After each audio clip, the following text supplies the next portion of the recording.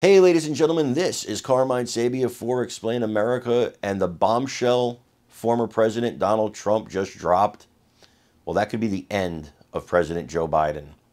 We're going to get to that clip in just a second, but before we do, I want to implore you to please like and share this video more than anything else. That really helps us so much. And of course, leave comments and subscribe because those little things really help as well. President Trump was stumping in Iowa yesterday after the horrific Hamas attacks on Israel. And horrific is really the only word I can use to describe them. And he talked about how his administration handled Hamas, handled the Palestinian territory, and handled Israel. And what he said was there was zero chance that this would happen during his administration, as he laid out the incompetence of the Biden administration. Let's take a look. That must and will be crushed.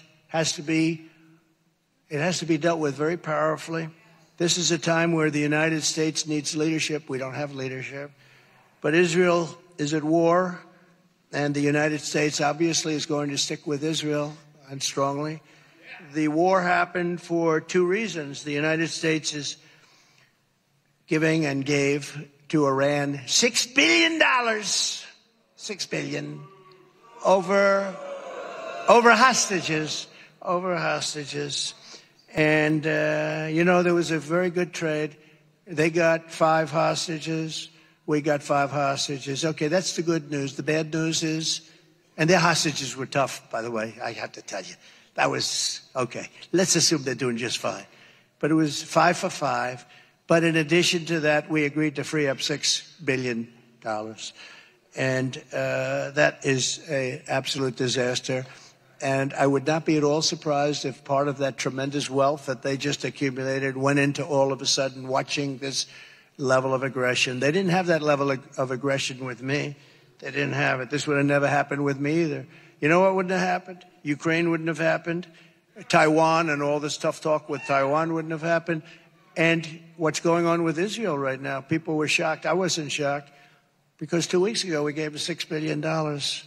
Think of it. So we get 5, they get 5, but the difference is we have to give $6 billion. $6 billion! Does anyone know what a billion is? $6 billion. It's like it's water.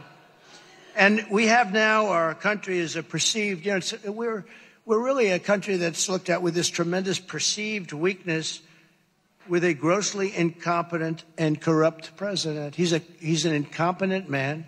The former president was spot on.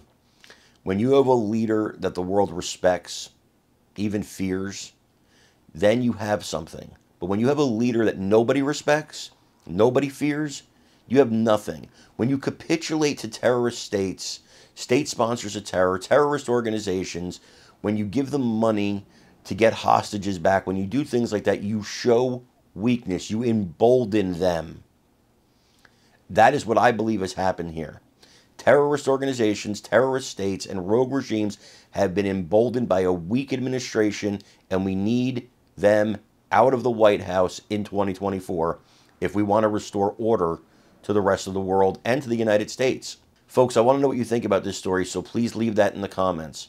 Also, again, please remember to like, share, and subscribe because it does really help us out. I'm Carmine Sabia. This is Explain America. We love you guys. God bless you. Take care, everybody.